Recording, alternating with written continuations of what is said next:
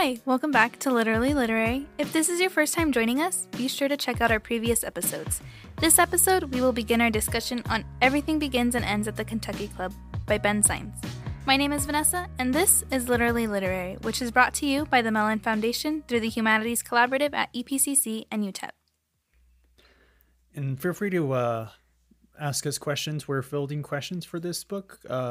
It's a book, the first collection that we're looking at that is set here. So I think it's a good opportunity for people from El Paso, and even if you're not from here, just to ask us anything about it that you want us to talk about during one of our episodes about it. Yeah, definitely. We still have 2 more episodes planned. So, we expect maybe throughout the next week. How might people go about asking us or sending us messages? You can reach us through the Instagram account that we have at literallyliterary.ep. Bam. There it is. Magic.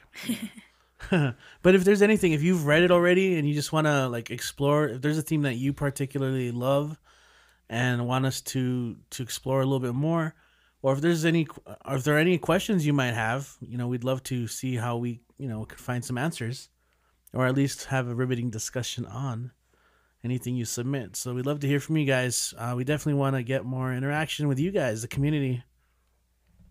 Yeah, especially this book. And, just Ben Saenz himself is such a big voice for the border in so many ways, not just through his writing, but I think you and I, Richie in particular, can speak to his activism, going back to our UTEP days and when he was quite outspoken about the Juarez violence, which we see reified here.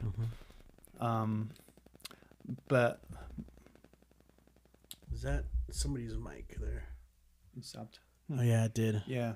Might have been mine. All right. And many of you listeners might know Ben from one of his most recent books, which is Aristotle and Dante Discover the Secrets of the Universe, which I hear through a little bird that it's being turned into a film. Developed, yeah. Yeah, adapted into a film. But ultimately we decided on Everything Begins and Ends, which is also set in the border, but it's for a much more mature audience. Vanessa, why is it that you think this book is something you wanted to talk about over Aristotle and Dante, which we've all read as well? I think I liked this one because it is short stories, so I felt like we had more to talk about, but also because it's more specifically El Paso, whereas Aristotle and Dante didn't really feel like it was. This is specific, there's streets, it's places that I know and that I'm familiar with, that I'm reading about now. Yeah, that definitely does stand out, upon picking up the book and being able to visualize a lot of these places, right? I think we finished The Hate You Give by riffing on the whole Harry Potter universe, but at the same time, not many of us have been to England or London or magical realms that live in that pertain to that area, but we might recognize street names here and even have lived through the sunsets and the type of weather that's described. And I think there's a little bit of power in that, and more so again being able to identify with the people in this book in one way or another, either it be through the way that our lives are part of this whole border structure, the 2 cities, and whether it be separated through the border and kind of traveling back and forth. There's a lot of different stories, and I think Ben goes through the nuances very well in each of these stories of the ways in which people are connected to or disconnected because of the border in a variety of ways. And as you were saying right now, the border violence, we were very active. I remember as undergrads, we were getting involved, and Ben Saenz was one of the faculty members who was willing to go out, and of course this book touches on it. But I remember we would even have faculty readings. Both of us were in the Creative Writing Society at UTEP, undergrads, and I remember one of our first poetry readings was with UTEP faculty. Ben Saenz read, Sasha Pimentel. Lex You Whittiford. read, Lex read, Yeah. I read, Jose Angel Maldonado, who's now faculty over at Utah, I want to say. Yeah. And of course, Natalie Center Sapico, who's one of our classmates. She's got some great poetry out there. Yeah. So I think about like how important it is to that establishment of like literary El Paso, literary border here, you know. And on that note too, Everything Begins and Ends at the Kentucky Club is published by Cinco Punto Press, right? That's the Birds, right? Bobby Bird here in 5 Points, who started this press, and that's something we want to do is have this culture of not just writers but establishments that support, you know, writers, like presses, and let's keep it going, like podcasts, literary podcasts. Yeah. And both Vanessa and I got to meet the Birds at the Texas Book Festival, and I do want to say, if they're listening, that you know they were all very friendly to us and accommodating and generous with their time and advice, and so I'm really grateful for the time that we were able to talk to them about, you know, literature and publishing and things like that. What before we talk about the book proper, what did you guys want to say about Ben Saenz himself? Like, are there other works or? Okay. Yeah. Well, I mean, Vanessa, would you like to go first? I mean, I've only ever read one of his other books, which is the Aristotle and Dante. But in reading that, I was also able to meet him. So that was really interesting because he sat right across the table from me and just talked about his book and himself, I guess. Yeah. So that was really cool. Yeah. And so he used to teach at UTEP, you know, creative writing. Used to be the chair of the department. Yeah. And hosted a radio program. We were kind of like a little stepchild, and perhaps of that. Words on a Wire. Yeah. He used to host that with Daniel Chacon. Yeah. But ever since he left, it's now with Tim Hernandez, who's also faculty there at UTEP, creative writing department. Yeah, and he's got also. I think most people know him for his young adult work. You know, I know I have a cousin, Gabby, who just loves his young adult fiction. You know, last night I sang to the monster.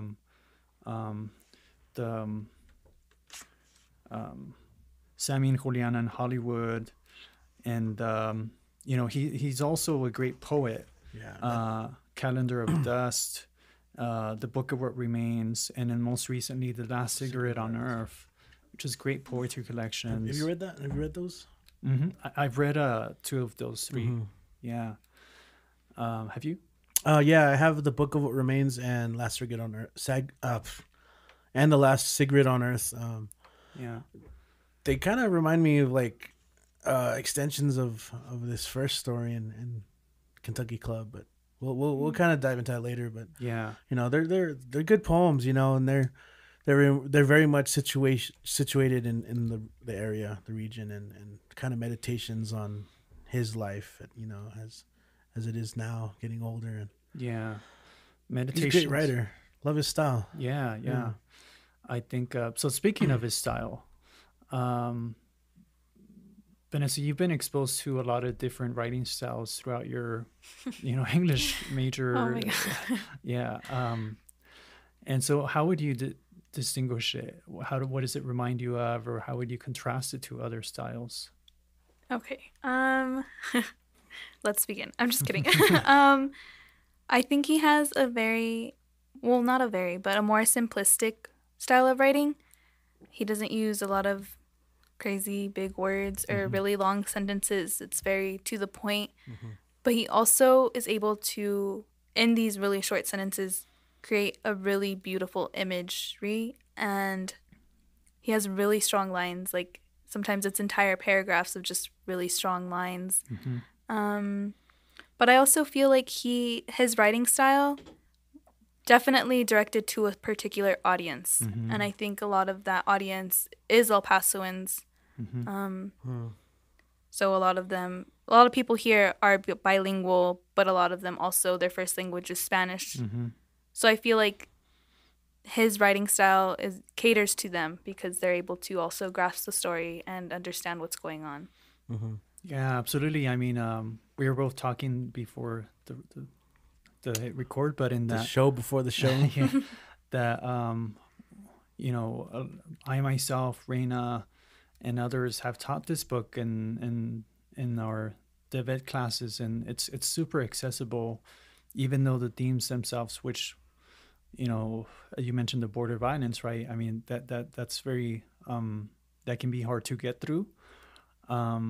But I think in its minimalism, I think Ben is kind of a descendant of the Hemingway school of being concise and yet Yeah. precise, and unlike Hemingway, I think he's a little bit more poetic, and I think that's the power of his prose. Mm-hmm. Because Faulkner, as long-winded as and eloquent as he is, I don't think necessarily he's as poetic, Mm-hmm. and I think that says a lot about a writer to be able to compress your language in a way that packs a lot of meaning, right? I mean, Yeah. and yet it's still prose. Yeah. So in grad school, we read a lot. A lot. I mean, in undergrad too, you're reading a lot. Yes. And so I think at some point, like, we started reading academic articles and just these deep analyses on texts. And Mm-hmm. I remember at some point one of our professors had to remind us that, hey, ultimately we're doing this because we love reading for fun, and we had to remind ourselves of the joy of reading and what we get out of that. And I think Ben's work reminds me of that, the joy of reading, Mm-hmm. of being able to have a line hit you in a certain way Mm-hmm. to inspire you, to motivate you, even make you just kind of mourn a little bit, because these stories are a little bit of all of that. These kind of palettes and tastes of the Mm-hmm. borderland. And so, yeah, when you talk about a style, like, I have so many lines that I just underlined because I love the way Yeah. they relayed human experience Mm-hmm. through the mind, the way he conveys body language. Right. Yeah. As a writer myself, I absolutely love, like, the secret language of body language. That's the Yeah. unspoken stuff, and he writes about it so well. Yeah.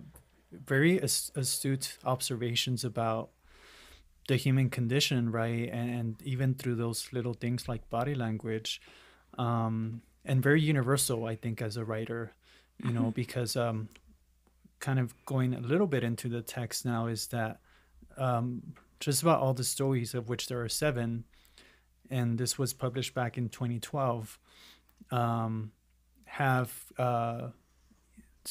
gay characters in them, or LGBT characters, I should say, or characters who are questioning, their own gender in some way or another.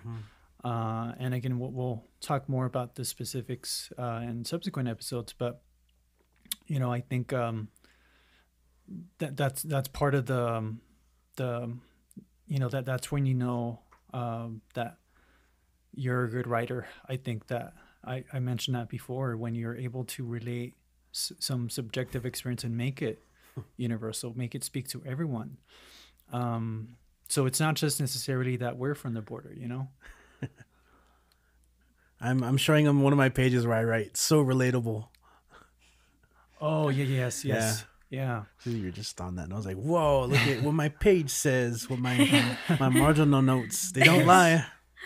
Yeah. Books don't lie either.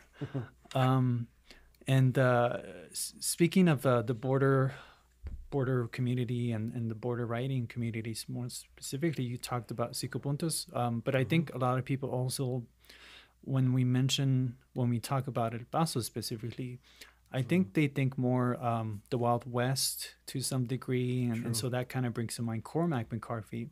And we've all read, some different works of his, and of course, he wasn't born here. He was born in Tennessee, but he did spend a lot of time here and wrote, of course, the Border Trilogy and a lot of other works. But he's kind of on the other side of the spectrum to me, as far as his writing style, right, as a descendant of Faulkner.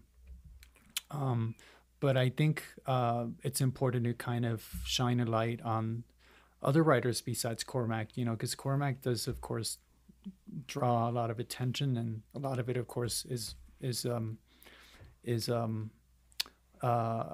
due, right? Like there's a lot of deference to him because of his work. But I think that it's important to talk about works like this one from Ben that find ways to make the border in some ways even more real, because I think one thing about Cormac is he can be very existential and I think nihilistic at some points, but I think Ben is just more down to earth, salt of the earth type. Yeah, and he's got that heart to it, and I think he even touches on it in a lot of these, even though there's the tragedy in a lot of them. He uses this quote from the Bible: "Blessed are the pure in heart, for they shall see God." He kind of talks about just the heart and humanity of all these things as well. Mm-hmm. And the book itself is the winner of the PEN-Faulkner award for winner. I mean, we were talking about Faulkner, right? And to this day, he's still the only Latinx writer to win that award. Other Latinx writers have been nominated, like Risorea, but he's still to this day the only one who's won it. I think, that says a lot about this book, but I think it also says a lot about the award industry and how it's still very white centric, and it's slowly through people like Ben that we break those barriers. But going into the collection itself, so we already mentioned the border violence, but in all 7 stories we have different characters, so none of the characters overlap, but what they do have in common is a lot of things, and one of those things is the setting. All of these stories are set during the height of the Juarez violence, which started in 2006 up to about 2012 and 2013, and up to this day there's still some of it, but it wasn't, I would say, as prominent as it was back then. And all of these stories also share the setting of the Kentucky Club, and hence the name. And to those of you who are listening who aren't too familiar with the Kentucky Club, it's a kind of it's one of those, like a guy's guy bar, very I mean, it's a bar to me that kind of speaks about masculinity, which itself in the collection is what Ben is trying to get at through his stories. And we were talking about, have you guys ever been here in this amongst ourselves? But did you guys know, by the way, the story behind it, like what it's famous for? Inventing the margarita. Yeah, the margarita. And also during Prohibition, as far as why it's called the Kentucky Club. My understanding is it's called the Kentucky Club because during the Prohibition, and you were too young, Vanessa, but yeah, we were having Prohibition. Yeah. I know, I was like, like you were there? Okay. Totally. That was where they smuggled bourbon into.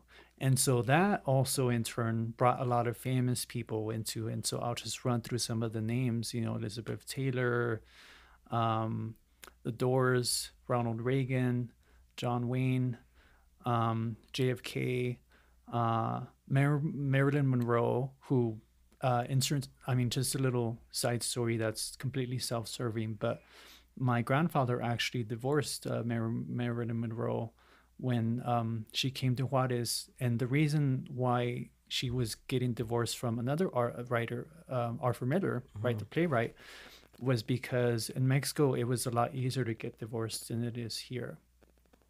Yeah. Back then divorces were a lot simpler, and my grandfather was a divorce attorney, and so he's no longer here, so I would have brought him on the show if he was. But one thing I do remember him saying about it is kind of how he got to spend some time with her after, like they went to go celebrate the divorce. And I think they went to the Kentucky Club from what I remember. I mean, I was a kid when he told me about it. But it has that allure, and yet you go there, and it's just like in any other bar, But I think that rich history has a lot um, in the story from the characters that mean it means something different to each of the Yeah. characters in the stories.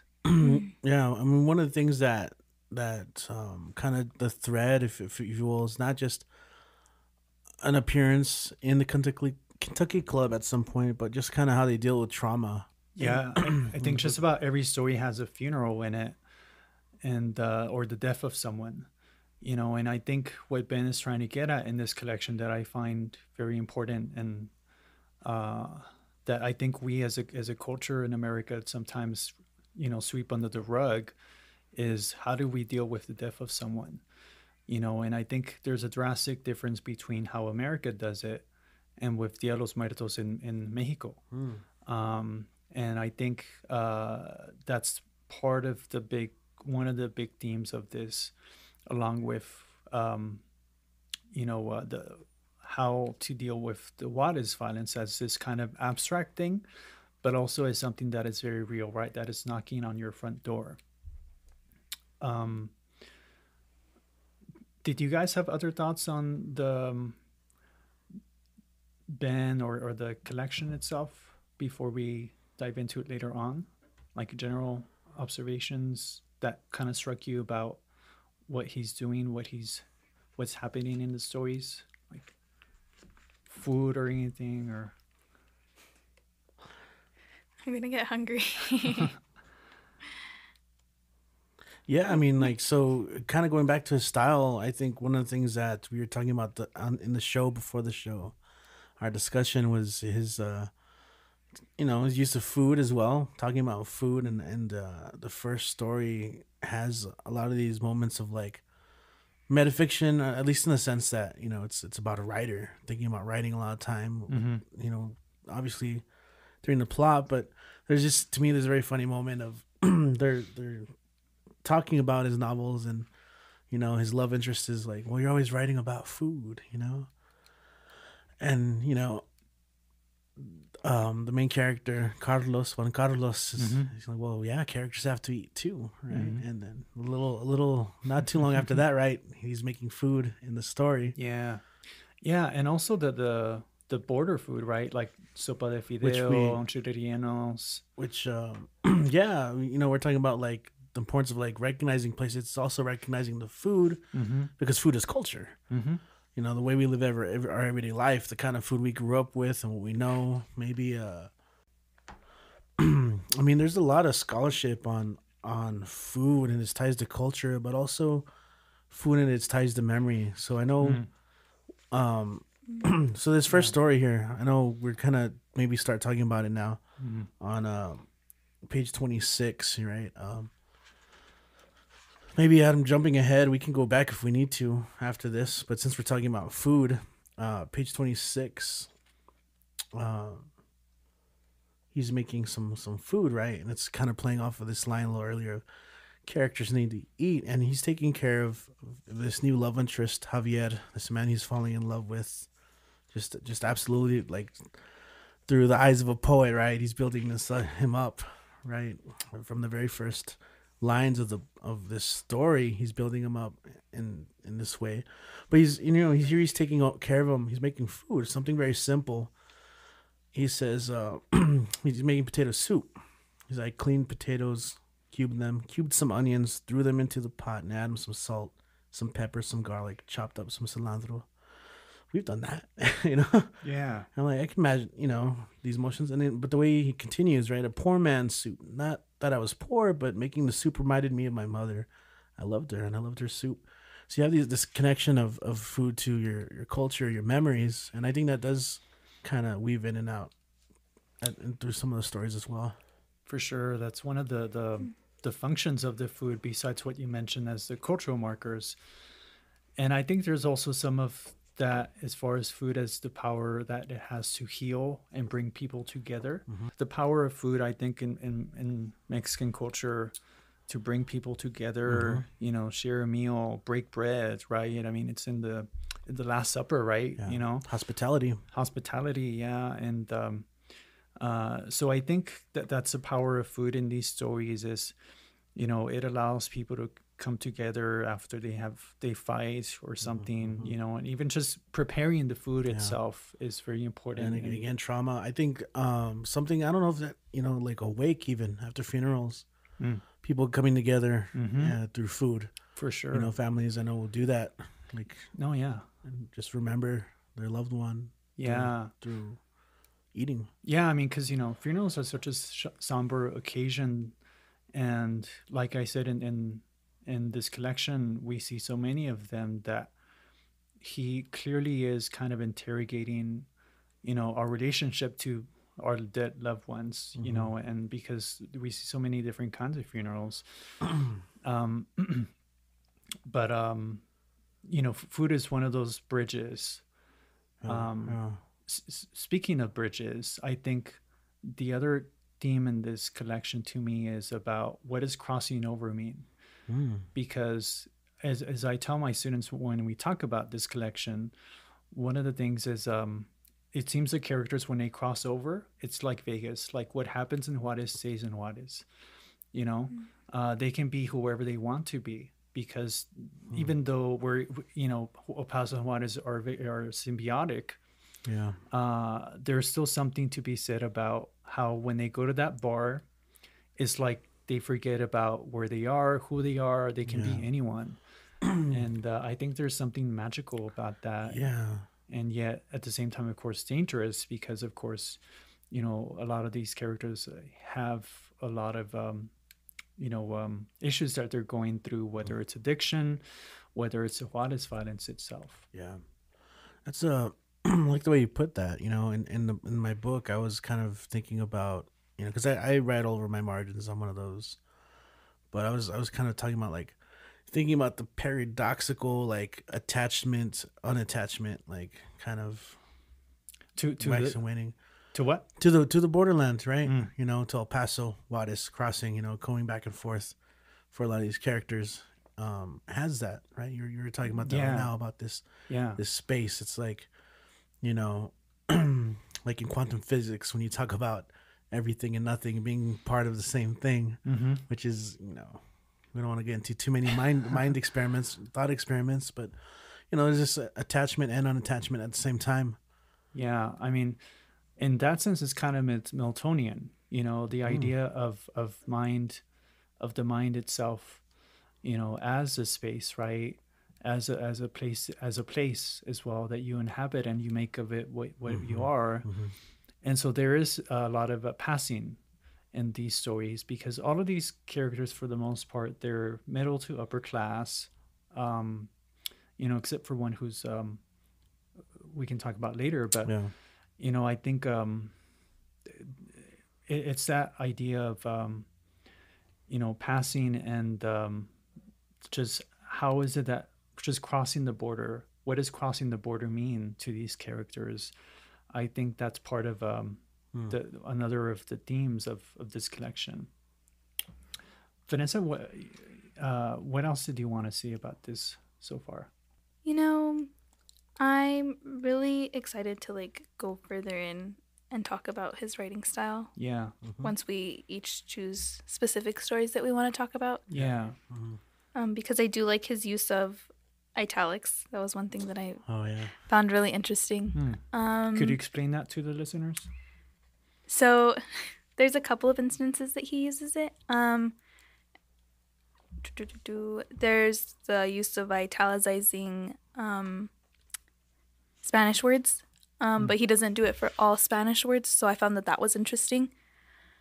Also, the use of italics for emphasis was another way that he used them.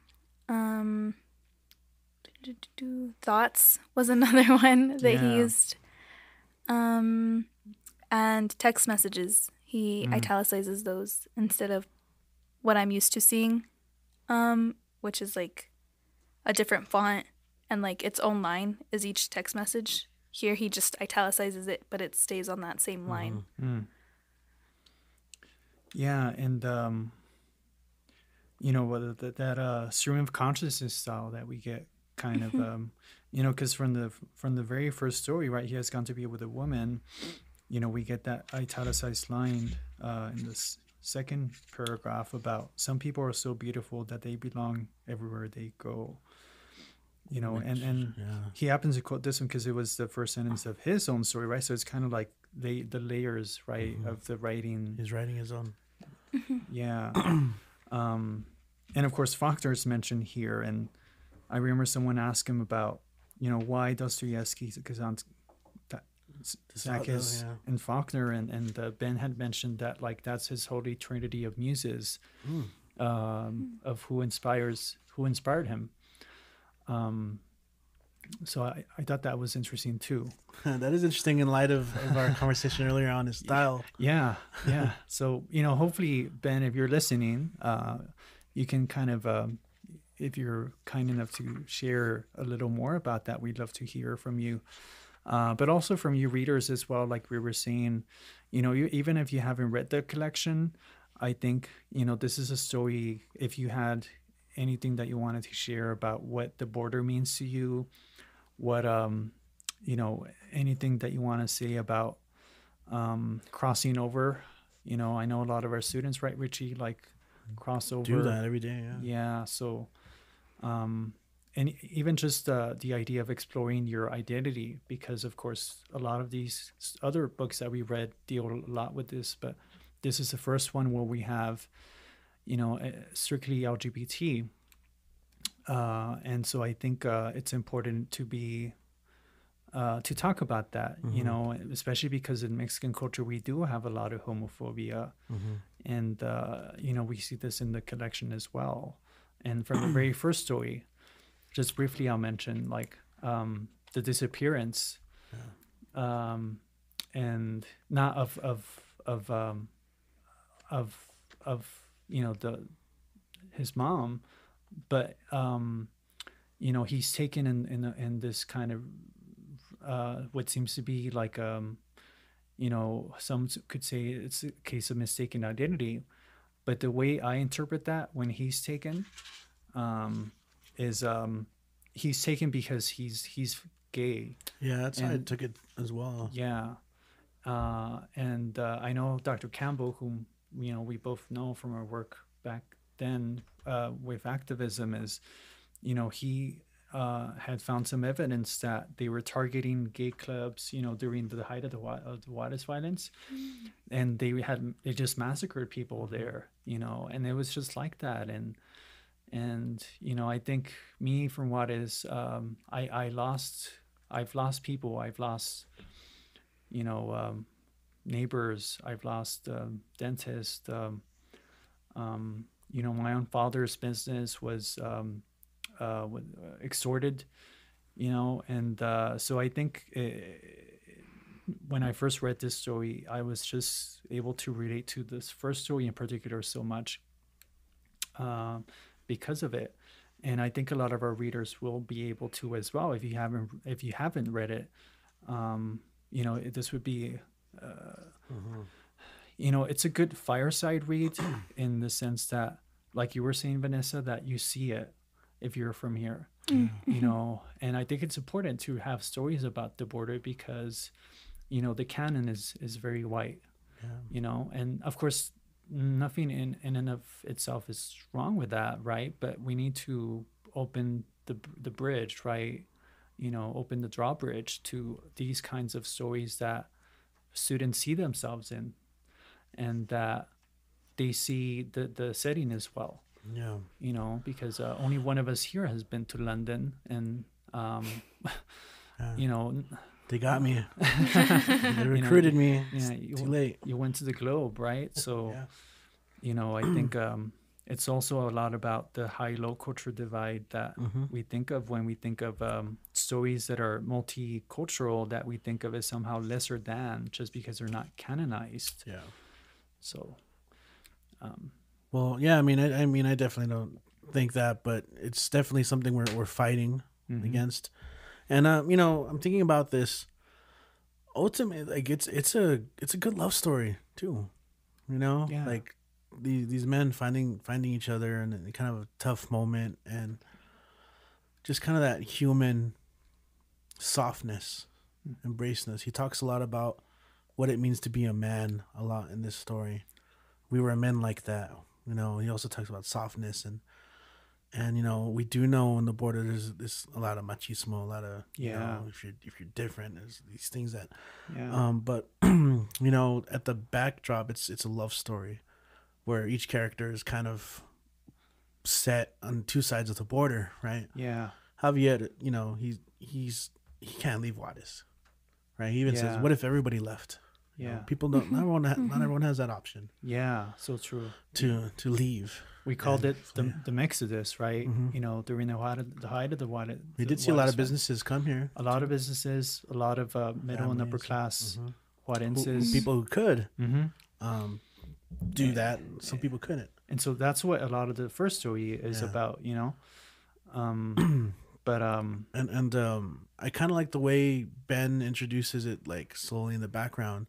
If you're not familiar with it, because right off the bat, it's Juan Carlos, the main character, getting the news. So he gets his news. He goes to the coffee shop. He doesn't get coffee from there. He always just picks up the newspaper, and it's through the news that he introduces this idea of the violence and also thoughts about the violence. Right, Javier is like, well, hey, violence is everywhere. Yeah, is a real thing, and of course, they both travel a lot, visit each other throughout the story.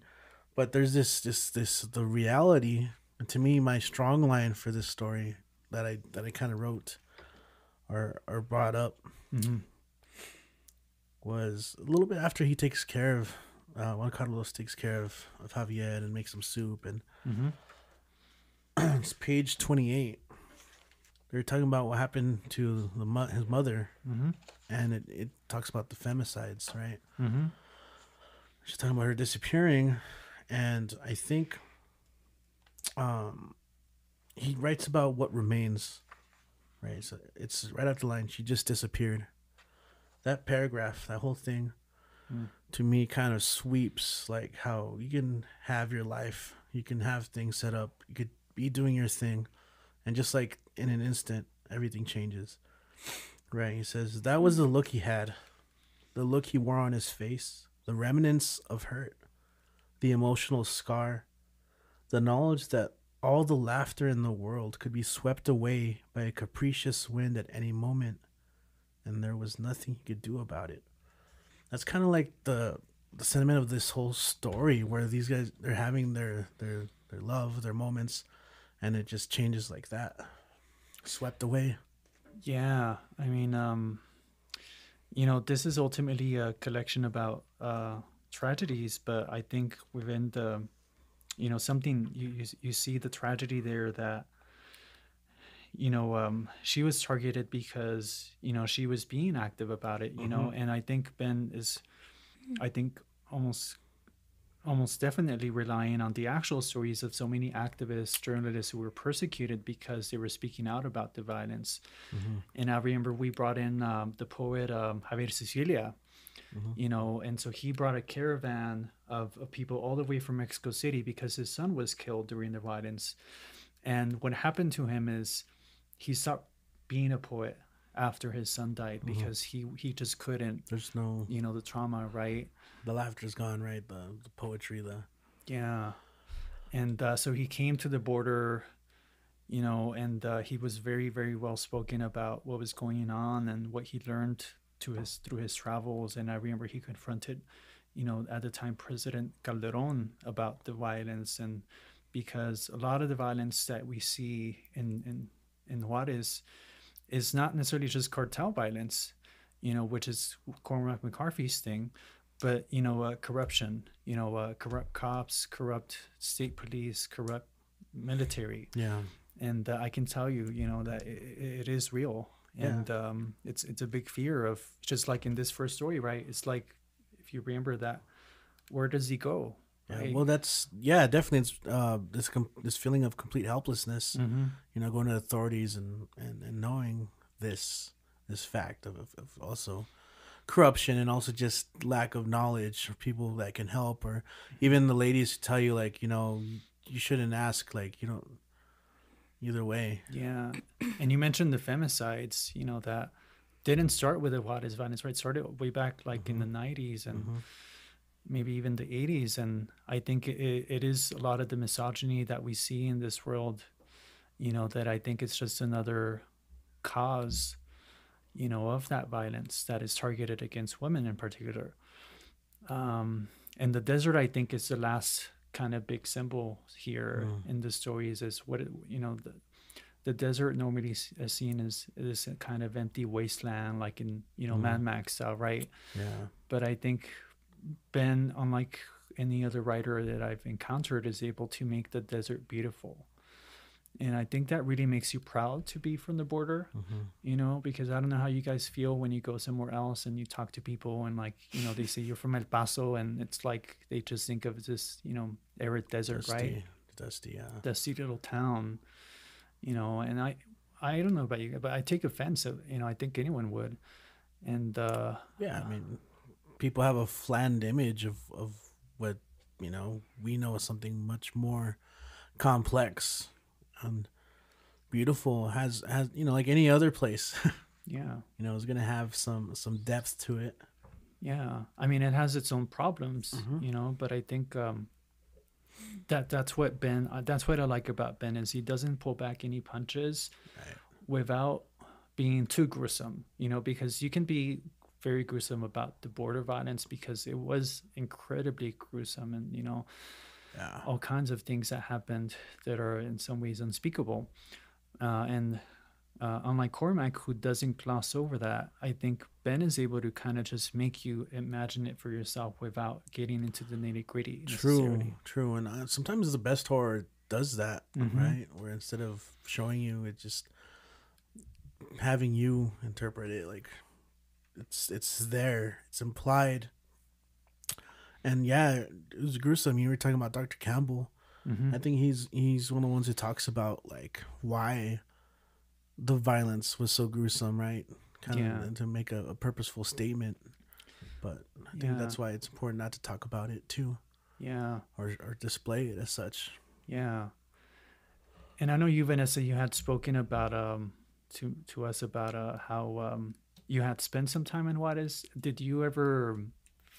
How did you feel about the border divide, or the El Paso Juarez divide? I mean, I was really young when it all started. I remember I didn't necessarily grow up, but I kind of did in Juarez, in the sense that my family would go every weekend and we'd have like a big cookout. The whole family was there, all my cousins, and we would all that was like our home base. Like we'd all connect and touch base there. And then I guess around 2006, my family started to not go. And it was interesting to see that like that home base changed from being the one that I had always known to being like an aunt's house here. And my grandma doesn't even have the house in Juarez anymore. So like that's interesting, because sometimes I still go and I will pass by the house, and it's like there's so many memories there that I barely remember, and like I wish that I could go back and like actually like walk through the house again. Well, speaking of which, that reminds me, one of the stories is about a photograph, and it's just we'll dive into it in the next episode, but it's just this photograph that they're trying to find which bar it is that his parents went to. Can't remember off the top of my head right now, but he asked everyone, like he has his uncle, his aunt, like, where are my parents here? It's about the memory of a photograph. What does a photograph represent when you lost that connection, right? Because I think it seems the same thing happened to you, and you have that sense of nostalgia that I can identify in. And it is unfortunate, right, that a lot of us did have to kind of close ourselves off because of the violence, if we could, and yet there is a loss regardless, right? Even if you didn't lose any loved ones, which of course is the best thing that this could happen. There's another kind of loss that I think the collection also speaks to. And I think the other little thing that I wanted to mention about why this is important is when I have my students read it, first, it's the first book they've read about the border. And second, it's the first book they've read with gay characters. And I think that says a lot about, our high school curriculum. Mm-hmm. That says a lot about the canon, like I've been saying. And, the canon itself, of course, right? It's just mm-hmm. like we determine the canon, right? The canon isn't set in stone. Right. So I think this is ultimately why we decided on this book. To all of you listeners out there. Right on. But like we were saying, please give us your questions about it, your memories of what is, that we can maybe relate to the book. So if you have a chance, pick it up and read it. Join us while we're reading it. It's a very quick read too. Yeah. Thanks for joining us in our discussion on Everything Begins and Ends at the Kentucky Club by Ben Saenz. Don't forget to join us on our next episode as we continue this discussion. And if you haven't read it, we hope we inspire you to pick up a copy. Follow us on Instagram at literallyliterary.ep.